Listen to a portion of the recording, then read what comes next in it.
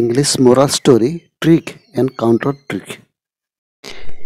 While wandering through the forest, a fox once arrived at the edge of the forest.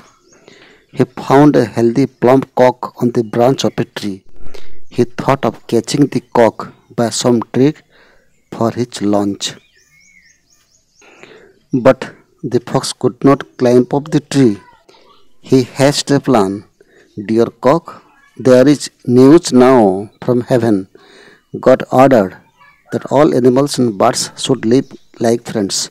So come down, we will play games. The fox said.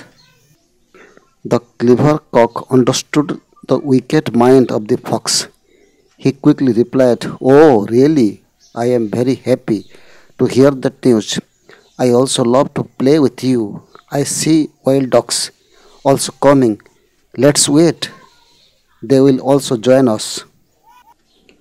The fox was scared of the wild dogs, so he forgot his lunch plan and tried to flee. The cock was shouting, Why are you running away? Let's play with the wild dogs.